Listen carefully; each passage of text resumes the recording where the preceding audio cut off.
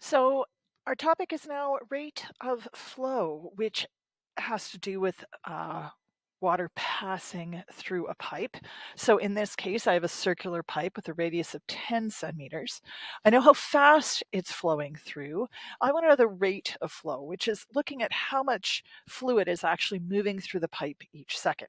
To do this, the first thing I need to do is find the cross-sectional area. I need to know the area of that pipe, and it's a circle because it says it's a circular pipe.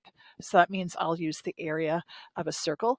And I've been given the pipe in centimeters. Now I need that radius to actually be in meters. So I'm going to remember to change my centimeters to meters because otherwise it won't work, because I want to know the amount of liquid in liters passing through, which means I have to deal with meters squared.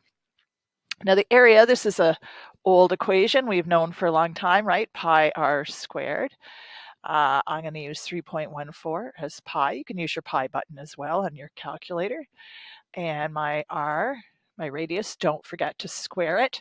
I'll just type this into my calculator and it will give me 0.0314 meters squared, because that will give me how the meters squared, right? Because I need it in meters in order for this to work. So that's my first step. Step two, I'm going to find the rate of flow. And I have an equation that is quite straightforward.